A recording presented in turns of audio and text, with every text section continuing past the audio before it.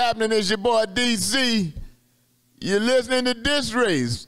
DC Curry's DisRace live from the ATL from the new, improved Uptown Comedy Corner on Virginia Avenue. DisRace, where our motto has always been no hate, but no fear. But no fear. You got to know when to hold them, know when to fold them, know when to walk away. But we never run. But we never run. Respect all and fear none. I got my main man Mook on my right. In the hazy. I got my main man Brian Harper on my left. Always winning. I got Mohammed Bullhead sitting in the corner. Will, Glad I Ain't Smith, technician extraordinaire. Top flight security, Richard Torrance.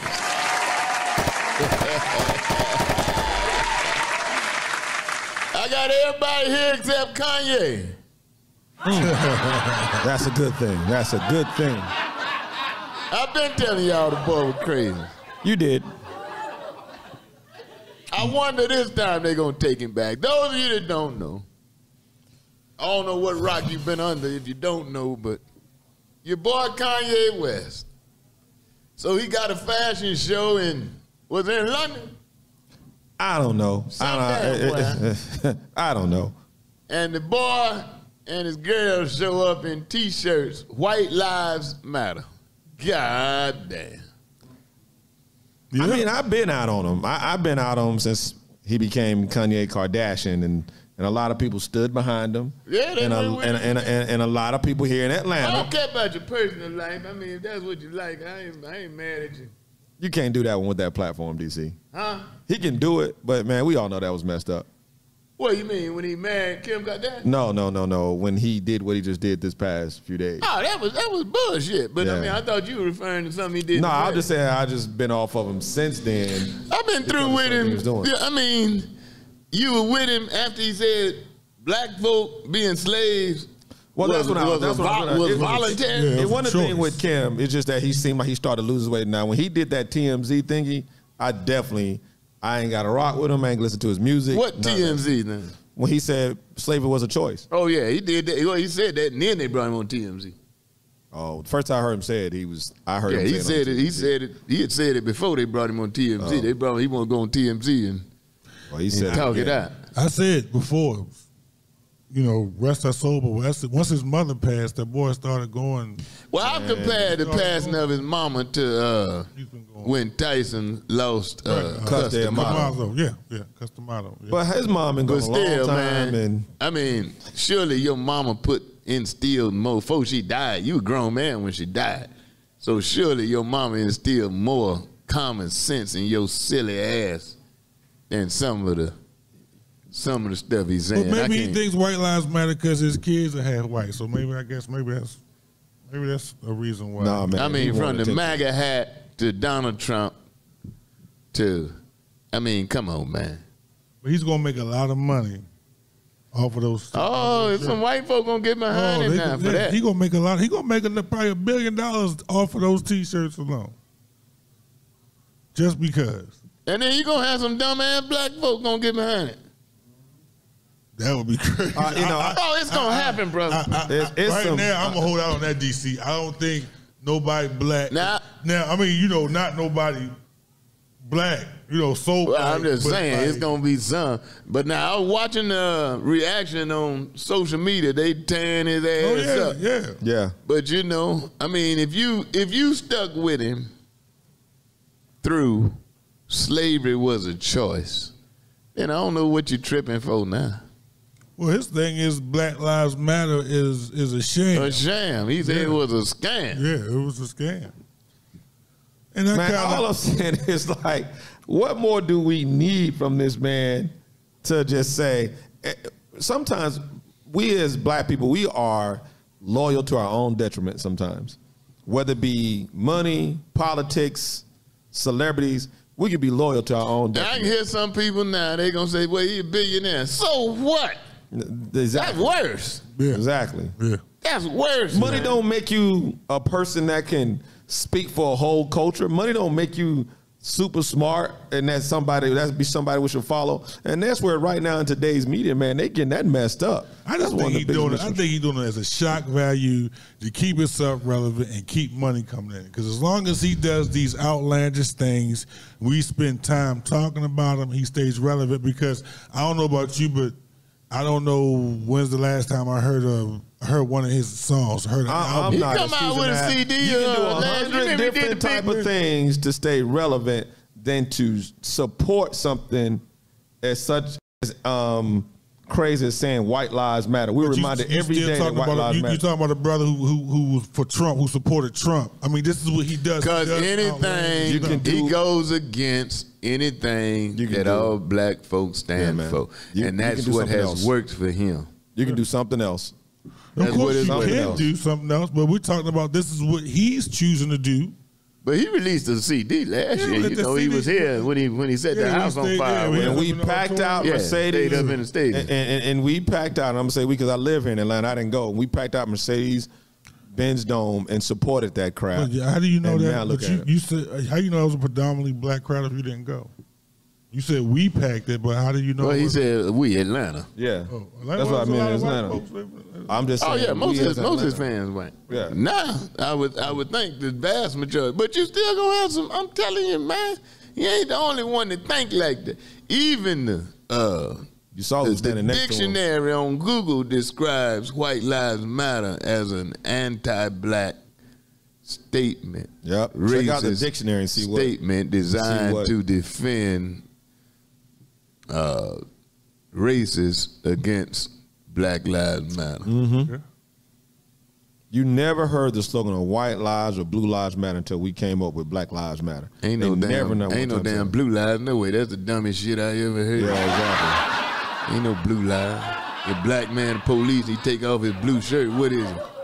A black man. Black. Ain't no blue lie. Yep. You gonna compare my skin to the uniform you in? I just let you know. Ain't no such thing as a damn blue light.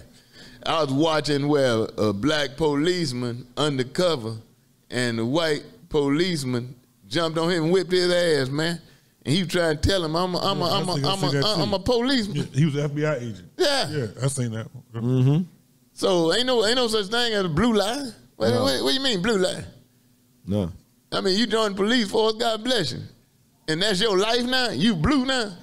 You believe that shit if you want to. Yeah. I know I'm supposed to stop all this cussing, but shit. Kanye a fool, man. He's gone, man. Like, I can no longer excuse him. It is so irresponsible. And I wish this whole called cancel culture that they have, which is another thing, I wish they would really come out in arms and just drop this dude, man. Y'all need to stop this. He's a genius shit.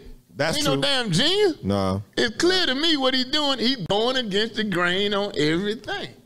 Everything black. He goes against the grain. Right. Well, that don't make you a genius. Sometimes the majority is right. Well, I think the genius part come with the, his producing. I think that's the, people say he's a genius as far as creating music and he's a genius as far as advertising and I mean, I ain't crazy about his music, but he may be you may could get away calling him a musical genius, but so is R. Kelly. Yeah. Yeah. And what I don't understand is like, and I know there's got to be some kind of system out there that lets him get away with all this type of propaganda. Less than 2 months ago, dude, you were just cutting off Pete Davidson's head, who's a white man. You just cutting off his head, and now all of a sudden you come back with White Lives Matter. You just cutting this man's head off and threatening to kill him when he was sleeping with your wife and busting your wife down, and now all of a sudden you get back to White Lives Matter. And nobody brings that up. I mean, just for him to just get that. I mean, it's so ridiculous, man. It almost had you just like, what? And then he knew who to let stand next to him. He knew what she stood for. She a fool too. Oh, all day, every day. Candace Owens. Candace Owens. What a fool. All day, every day. I mean, can you be a bigger hoish type person than to just go along with anything? Man, look. That was a hoe by definition. She's always going to have a platform No, she ain't white. She gonna always have a platform. She ain't white. Candace ain't On white. the inside, she thinks she is, but she gonna always have a platform because she married a white guy that's worth 156 million, and that's why she can continue to do the stuff that she do. That's why she can continue to do the stuff she do. Now, as crazy as it may sound, and she done said some stuff that I get it when she's kind of criticized some things when it comes to way certain black women are doing, but the rest of the stuff, I'm off. She is just totally. I can rattle off some shit white women doing. That ain't no damn. That ain't no damn excuse. Oh, yeah, for what she does. But I'm gonna tell you this. I'm gonna tell you why. Financially, it may benefit him, but I'm just saying, man, where your soul at, brother? Yeah. Where your soul at? Even if he make another $1 billion off this shit, where's your soul? Don't you know they playing you, player?